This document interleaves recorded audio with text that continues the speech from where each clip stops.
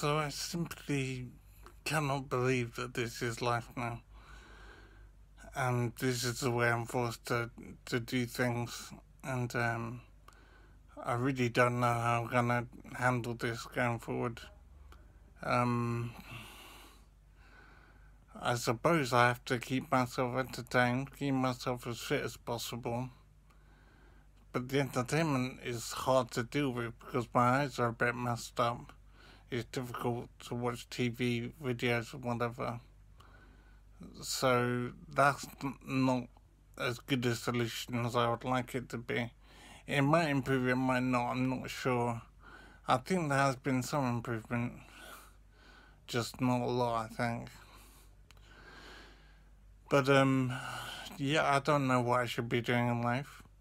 I think I will do something on my injury and the consequences. It might be of help to someone out there.